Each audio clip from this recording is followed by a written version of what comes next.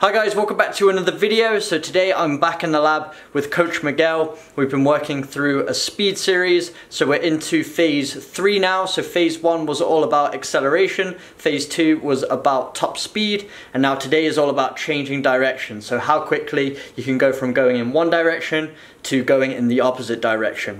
So this is going to be really football specific because obviously in the game of football, we're not always going in straight lines. We're changing direction all the time. So we're going to be adding in a little bit of stimulus work in at the end, so having to react to a certain object or a certain command that Coach Miguel gives, which is also reflective of the game of football because all the time the picture is changing.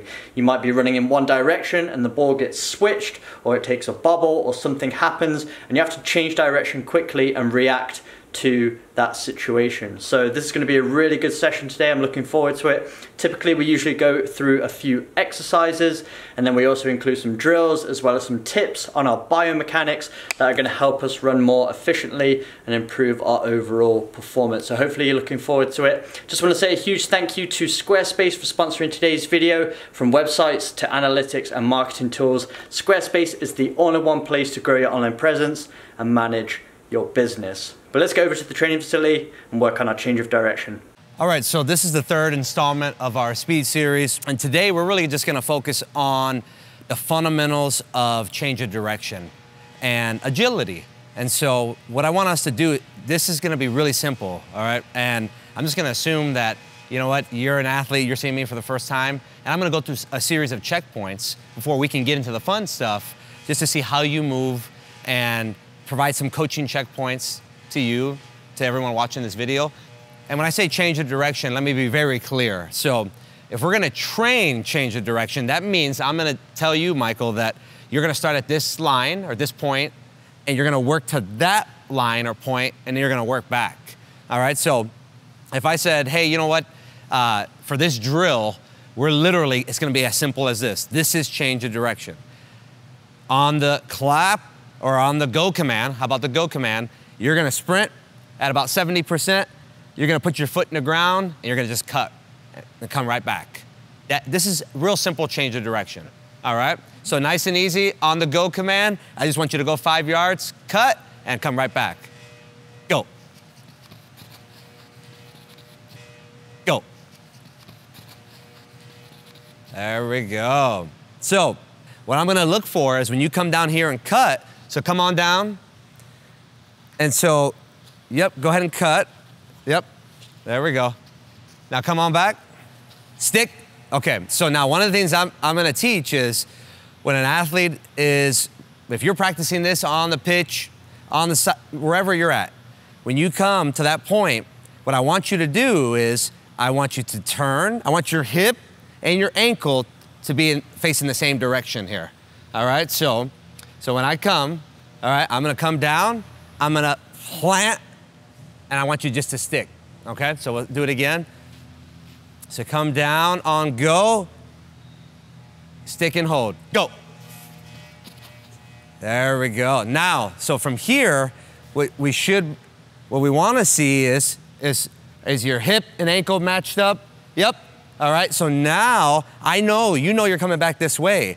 So when you know that, right, there should be, we wanna see a nice angles wide so I can push off and get back that direction, all right? If I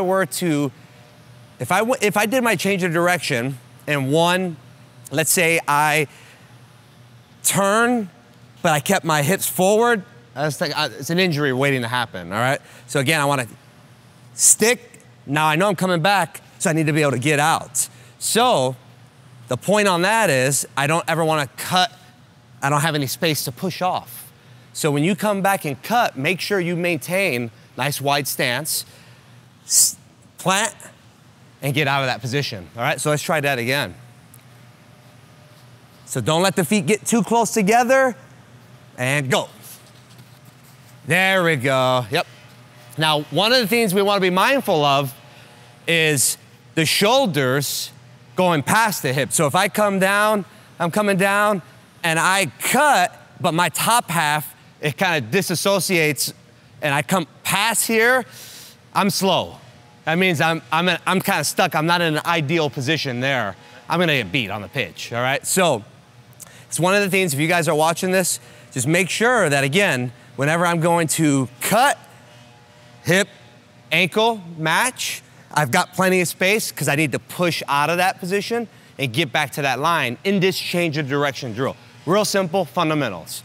I also want to notice what's happened with I'm kind of leaning back in the direction I need to go in. So our top half, we never want it outside our hip or our knee. It's not an ideal, it's an injury waiting to happen. So now we're gonna increase the space. We're gonna let you build up a little bit more speed. It's gonna make, it's gonna make it a little bit more difficult, right? So you going into cutting, again, simple change of direction. I'm telling you the point, you're gonna make that cut and the direction you're coming back in. All right, so let's back up a little bit. We're gonna sprint, let's go about 85%, all right? You're gonna make that cut. Keeping in mind one other thing that I wanna mention here is if I know I need to come back in this direction, or even if I was coming in this direction, I know I need to come back, what should happen is I should start to feel my body in space and time, right? And where I know if I'm going to cut, again, I'm in line, I'm starting to lean back in this direction, this is the way I need to go. But the pressure on my feet, all right? Some people will find this helpful. Whenever you're going to cut, you really want to be more on the inside of your foot here, all right? If I allow my foot, really the outside edge of my foot when I'm cutting, no matter the direction, if that outside edge takes most of my pressure, my body weight, I can roll my ankle, more likely to roll my ankle or just not be in an ideal push-off angle.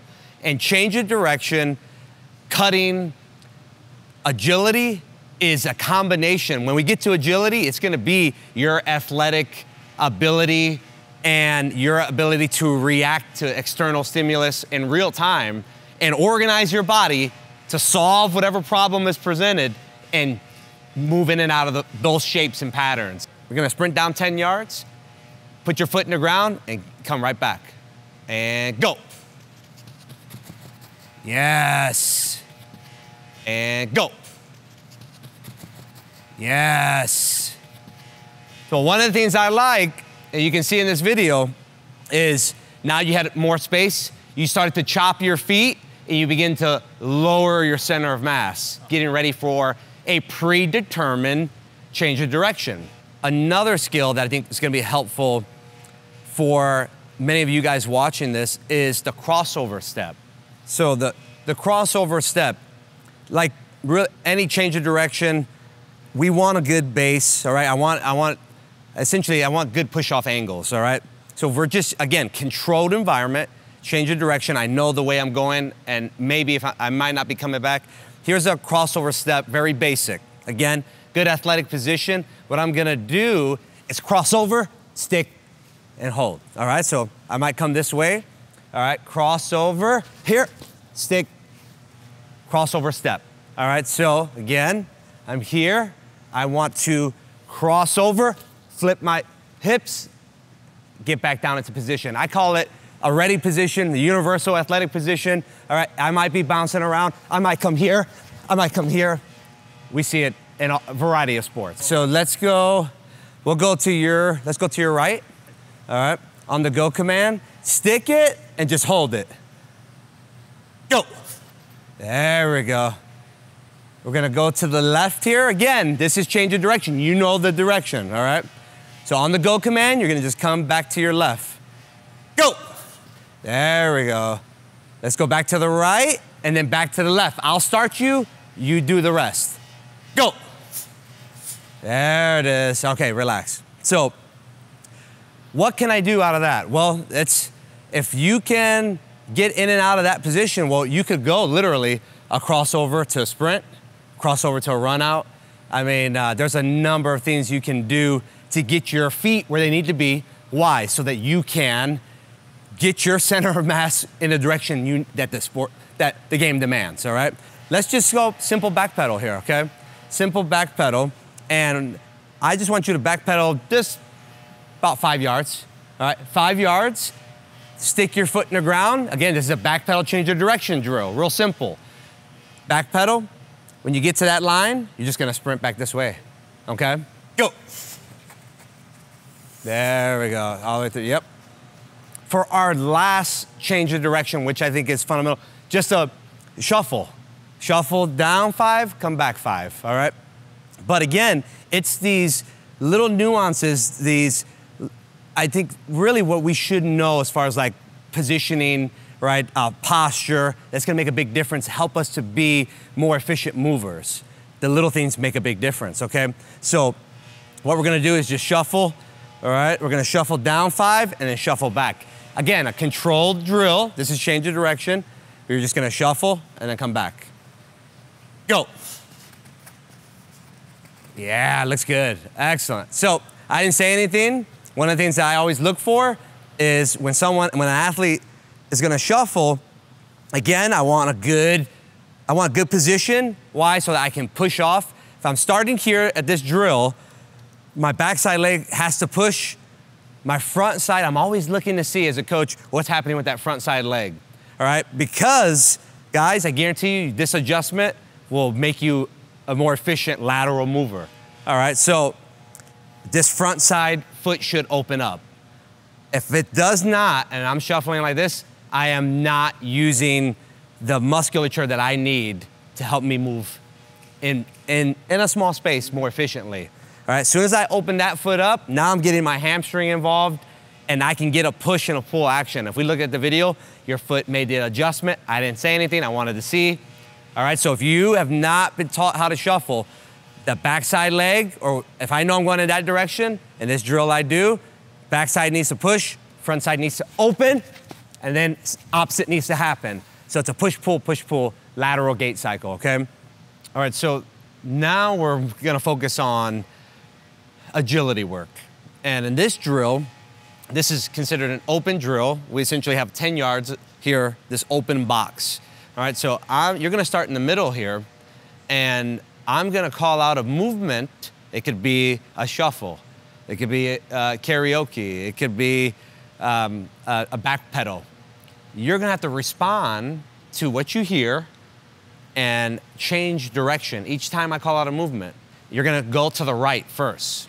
All right, so if I call out a back pedal to start the drill, you'll go to the right, and then when I call out the next movement, you know you're coming back to the opposite direction, and we're working in this direction. All right, start with the back pedal. Back pedal, karaoke, shuffle, back pedal, shuffle, karaoke, shuffle, back pedal, relax. So chaotic in nature, it doesn't matter what level you're on. Learn the fundamentals, the basics, a closed drill, change of direction, you know where you're gonna go, where you're gonna stop, and then you wanna get to open drills that are chaotic in nature, and you have to listen, it's an external stimulus, and then I have to respond accordingly. And you know it's a good drill, it gets your heart rate going, it simulates what it's like to be in actual competition. You don't know when and where, what you're gonna have to do, when you're gonna have to do it. You don't know what your defender is gonna do. You don't know where the ball is gonna be on the pitch. You have to react. So our next drill here, what I'm gonna have you do is I have 2 cones here. You're gonna start at this end, and now you don't know what color I'm gonna call. Well, obviously in this case, there's only 2 options, but you're gonna have to listen again. You have to listen and respond. You're gonna sprint down. I'm gonna call a color. I want you to cut and sprint off in that direction. Does that make sense? All right, we ready? Go. Orange. Hey, there we go. Okay. Go. White. Yay, there we go. Yes, sir. All right, so on to our last drill here. So I love the tennis ball. And now reactionary. Again, these are the kind of drills that you want to train if you're an athlete. This is the external stimulus, all right? So you're gonna back up just a little bit there. And guys, we can do this where you're having to just accelerate to retrieve this ball as soon as it leaves my hands. All right, so now again, we started with fundamental basic change of direction. Now we're going reactionary base. And now, in this case, you're just gonna accelerate, but we can change it up. We can get creative and have you move out of different positions. for the sake of this drill, I'm here, I'm 5 yards away. As soon as you see me launch that ball down, you're just gonna sprint out. So you're not reacting to anything auditory, it's visual now. We ready? Easy, easy, easy, right? So now I can say, I want you to shuffle out of that position. Can we get here quickly on a shuffle? All right, here we go. As soon as it moves, you're just gonna shuffle. All right, how about this? I'll give you a few shuffles and you can sprint out of it, okay? A few shuffles and then you can sprint out of it. Hey, there we go. Again, now I can even say, I want you to backpedal, turn 180, and we can mix it up. Yeah. All right, so just know again, if you are an athlete at any level, you want to train reactionary drills, open drills, where you have to respond not to a coach, but to what you see and to what you hear. And if you can start to, if that makes up most of your change of direction training, that will get you closer to real life game-like situations. And when you train, that's what you want. All right, again, there is a time and a place for closed drills. That's the easy stuff. The research does show when you need to respond and you respond in real time, it puts a strain on your body. I mean, and so that's been documented. So you want that cognitive load, and you want that physical load in your prep, because that's what you're gonna get on the pitch. Does that make sense? Yeah, so just, again, we just gave you guys a few examples here with the tennis ball. Get creative with this. Now we can increase the distance. I can do less of a bounce. Have fun with it. I could have you kneeling and sprinting out of that position. There's limitless options, all right? So that's the workout with Coach Miguel complete. So much value packed into today's video for you guys to take away. So watch it back, take down some notes and see what you can apply to your own technique, and also work on some of those drills, and you're gonna see a huge improvement in your change of direction. Also check out episode 1 and 2 that we did together. In episode 1, we worked on acceleration. In episode 2, we worked on our top speed mechanics, as well as some other drills to help you move more efficiently and more powerfully, which is gonna contribute to a faster running speed. So check those out, and as well as those links, I'm going to leave links to Coach Miguel's Instagram and website in the description box below. Check him out, and if you're ever in the Tulsa area, try and get a session in with him, and you'll see a huge improvement in your overall performance. Another huge thank you to Squarespace for sponsoring today's video. Squarespace is where I built my very own website, 7mlctraining.com. It's become the central hub of my brand. It allows me to put everything 7mlc training related in one place, including my Instagram, my YouTube, my podcast, and my programs. So if you have a brand or an online business and you've ever considered building a website, check out Squarespace. They make it really easy to build a professional looking website with all their templates. You don't need to know anything about coding or web design, and you can represent your brand in the best way possible. And if you use the link in my description, www.squarespace.com/7mlc, you can get 10% off your first website. But I hope you enjoyed today's video, and if you did, make sure you smash the like button, hit that subscribe button for weekly training videos, and I will see you guys in my next video.